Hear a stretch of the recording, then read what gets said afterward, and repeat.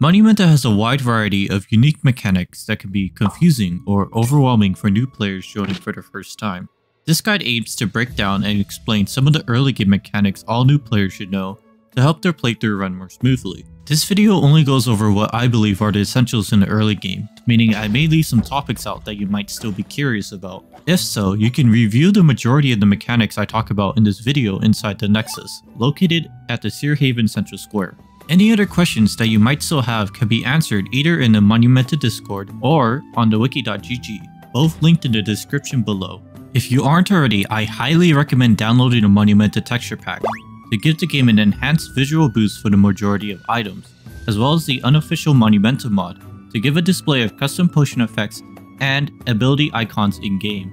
Other client-side mods such as sodium or entity culling are also great for performance boosting.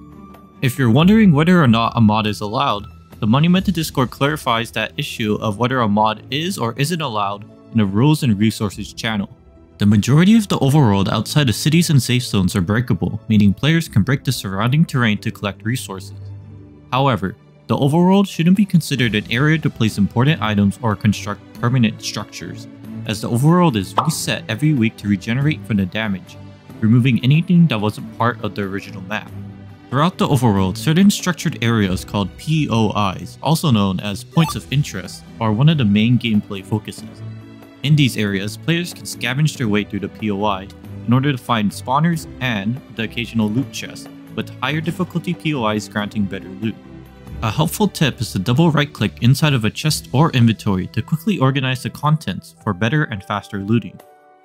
If enough spawners are broken within a POI, it will be deemed as a conquered POI, giving a chat message for all players within the POI about the conquered status. Conquered POIs will regenerate once all the players leave far enough away from the conquered POI, replacing all the spawners and player-made edits, as well as refilling the chests with loot. Additionally, if you have a quest compass, you'll be able to check the respawn timer of any nearby POI by shift right-clicking with your quest compass to check the respawn timer of a POI. The core of Monumenta's combat comes down to the 8 classes that are available to choose from. Each class has its own unique playstyle, with warriors and rogues being melee focused, mages, alchemists, and shamans being magic focused, scouts being ranged focused, and clerics and warlocks being a hybrid between magic and melee. To look at or change classes, you'll need to head over to the Academy in Seer Haven and take a right after the entrance, or follow these coordinates to make your way over to the class selection area. There is no penalty for switching classes, so exploring different classes is highly recommended. Talking to the Professor NPC will give you an organized GUI of the class options, giving you a brief description of the class's skills and being able to allocate skill points. Additionally, if you want to change the keybind of a certain skill, there is an option in the class selection GUI, where you'll be able to select which skill you want to change the keybind for. Certain classes may also require a correct weapon in order to activate their abilities. Mages require a wand to cast their magic. Alchemists require an alchemical utensil or bag, which can be located in the Alchemist class selection room in the Academy, and rogues require a sword in the offhand, where although you could use any sword in the offhand, swords that belong in the offhand will have a tooltip saying so, usually granting a stat bonus. The dungeons of Monumenta are the main gameplay loop of the server, where once a player discovers the dungeon lobby, they'll be able to buy a key from the gatekeeper to start a dungeon instance by talking to the dungeon access bot with a purchase key. When a dungeon instance is created, players will have a total of 3 weeks to finish the instance, where any progress they make will be saved, regardless if they log out during the dungeon or leave the dungeon using an exit button or the gatekeeper. Dungeons will usually be split into multiple parts, requiring the player to finish a certain task to access the next area, where at the end, they'll be teleported into their own loot room, containing bonus loot chests and a Wooler trophy item for collection. Additionally, rewarding the player a skill point if it's their first completion of a mainline wool dungeon. If the player wants to add another player into their own instance, they must make sure that 1. The dungeon is still on its first week of being created, and 2. That the other player does not have their own instance of the dungeon. If either of those conditions are true, then you won't be able to bring the other player in until the next weekly reset. You can bring the other player by bringing them to the respective dungeon's access bot in the dungeon lobby and right-clicking the rejoin option, or by using the instance spot located under the Seer Haven teleport hub for any dungeon instance. Dungeons can be abandoned after 1 week has passed or the weekly reset has already occurred. where you can talk to the gatekeeper inside the dungeon starting room to abandon the dungeon, allowing the player to either start or join a new dungeon. The gameplay of Monumenta is very vanilla-esque, but contains new gameplay mechanics that overhaul the original mechanics. Instead of the vanilla armor system, Monumenta introduces a new defensive system, where gear either has an armor or agility value, as well as new enchantments and passives that work either with armor or agility. For the beginning and early game, it's best to stick with having your entire armor set be either armor or agility focused, as the more of a certain defensive stat you stack, the more defensive value you'll gain, rather than mixing and matching pieces. Later on, pieces of armor may contain stat bonuses that benefit a certain stat. Attack damage and speed bonuses increase melee damage dealt and the attack speed of weapons. Magic damage bonuses increase the damage of magic abilities, and projectile damage and speed increases the damage and speed of projectile weapons. It should be noted that attack speed does not affect the mining speed of pickaxes, and that spell power of wands does not directly increase the magic damage of abilities that aren't part of the mage's skills. If you're ever confused or want to reread a new enchantment, you can go into your advancements and into the handbook tab to find and read about that enchantment. Additionally, if you find or use gear that isn't part of the King's Valley region, you'll suffer major debuffs when using it, making it worse than using the region's respective gear, even if it has much better stats. Quests in Monumenta all start at the quest guide NPC that can be found in any major city. Any quests you haven't completed will be marked in red, and the complete ones in green, where you can hover over a quest to see if you need to complete any prerequisites in order to start it. Once you select a quest, you'll follow your quest compass, which can be found in any quest compass chest near the quest guide. Be careful, as whatever you put inside the quest compass chest will be deleted once you close the chest. Quest compasses will point towards your selected quest and generate a green particle trail that you can follow. With your quest compass, you can left click to refollow the trail or redisplay your current quest information. Or you could right click to flip through the quest stages or other quests you may have active. If you want to get rid of the green trail from displaying, you can talk to the quest guide NPC to disable it in one of the dialogue options until you decide to return back to the quest line. Any quest items you may have left over can either be saved for collection or thrown out. Sometimes, if you happen to lose a certain quest item during the quest line, you may be able to talk to the NPC part of that quest for a replacement quest item.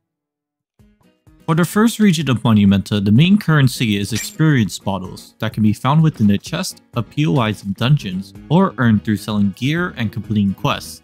Experience bottles are used in a variety of trades with NPCs, and can also be traded between players for items if needed. Experience bottles can be compressed into condensed experience, also known as CXP, where it takes 8 experience bottles to create 1 CXP. CXP can also be compressed further into hyper experience, also known as HXP, taking 64 CXP to create 1 HXP. Soul threads are another currency, dropped uncommonly by mobs, and can be used for trading with soul weavers or gatekeepers in any dungeon instance. These traders offer useful items ranging from food and blocks to specialized potions. Player levels can also be thought as another form of currency, where with enough levels, you'll be able to buy a repair anvil from the Forge NPC, where these anvils serve as a portable repair station or can be used to unshatter shattered gear by holding an anvil over a gear piece and right-clicking it. It's highly recommended that you don't use experience bottles as a way to gain levels, as breaking spawners and POIs is a much more efficient method. In terms of selling gear, you can convert them into currency either at the Academy in Searhaven or at the Forge at the appropriate selling stations. At these selling stations, you'll be able to turn the gear into XP or CXP, depending on the rarity, with the rates shown on screen. Uncommons are also able to be sold on selling stations for 1 CXP per.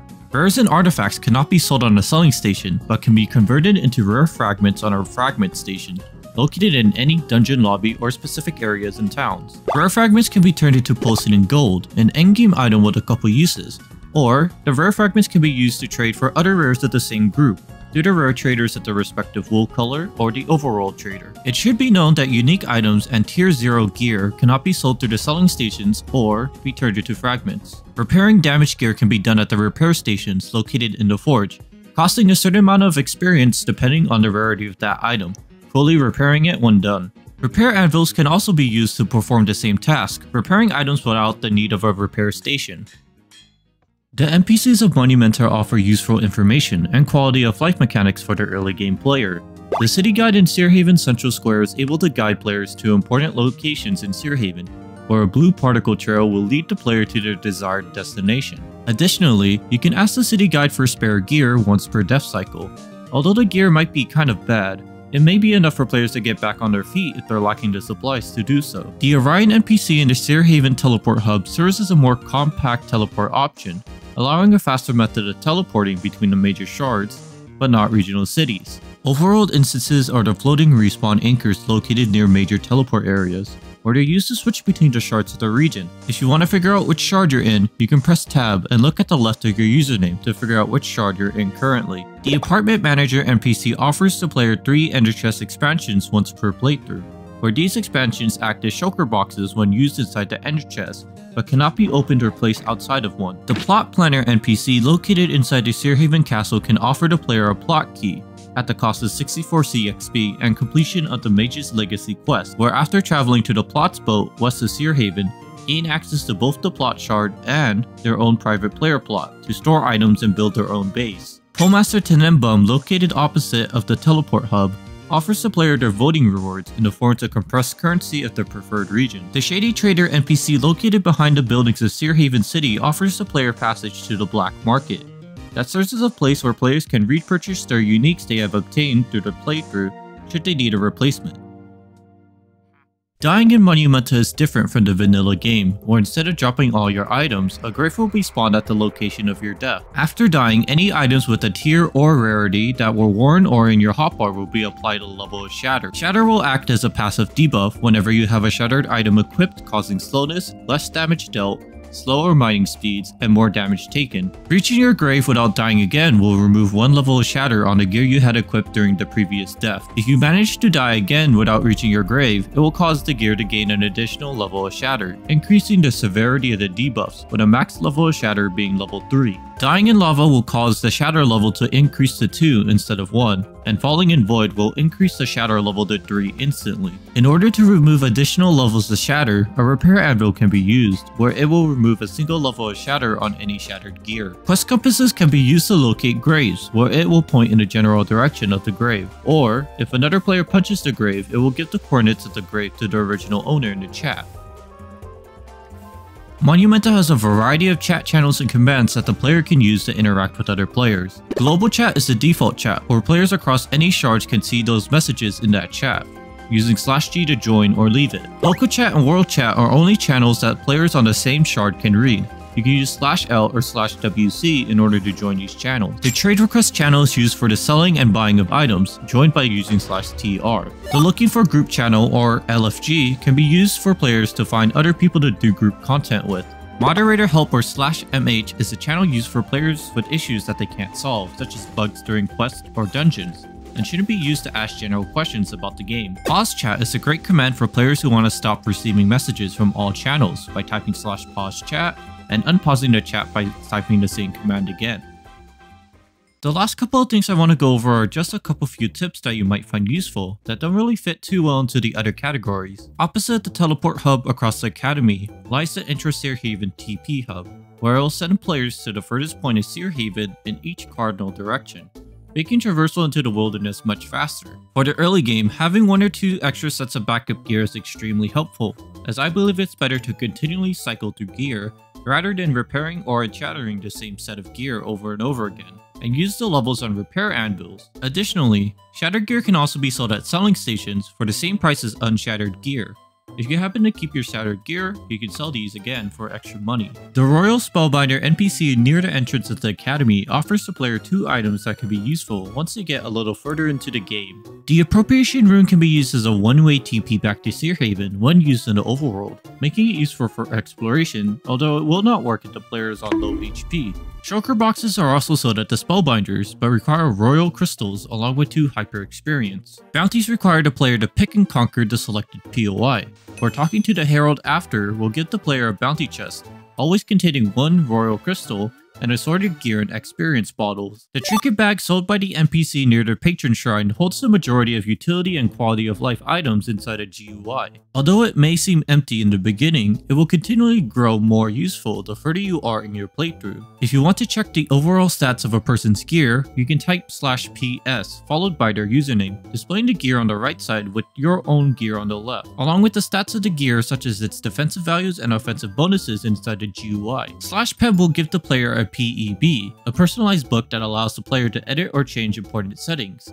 such as ability particle size, dungeon abandoning, pickup options, and much more. For players who don't want to pick up random or junk items, using /PU will filter out the uninteresting items they can and can't pick up naturally. If you still have questions, the Monumenta Discord, Wiki, and Nexus are still great options to answer your own questions. If you want to see more guides on any other topics in Monumenta, leave them below in the comments below, and I'll get around to it if I can. Other than that, that's gonna be the end of the video. Bye!